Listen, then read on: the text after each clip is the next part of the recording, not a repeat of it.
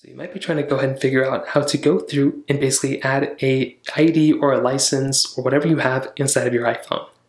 Now, a few things to keep in mind: not every iPhone has this feature, not every iOS version is supported, and it is still coming out in an ongoing basis, so your state might not even have this supported either. So keep that in mind. But to get started, what you can try doing is you want to make your way over into your wallet application of your iPhone. Now what you want to do here, in the top right corner, there's a little plus button. All you're going to want to do is tap onto that plus button right there.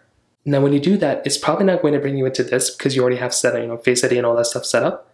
What you're going to want to do instead, you're going to see another panel. It's probably going to show something like, hey, you can go ahead and add your Apple ID, or you can go ahead and add your driver's license, or whatever the case is.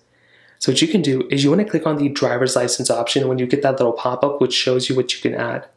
So click on your driver's license, and then the next page is going to show up. Now the next pages are going to prompt you exactly what you need to do. So for one, it's going to show you your driver's license, so make sure you have your driver's license of that state. Then it's going to tell you to scan the front side of your ID.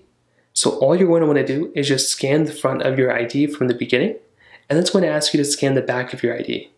So you're going to want to do that as well. Scan the front side and the back side of your ID, and then at the end, you should be able to go through and then have your ID actually inside of your iPhone.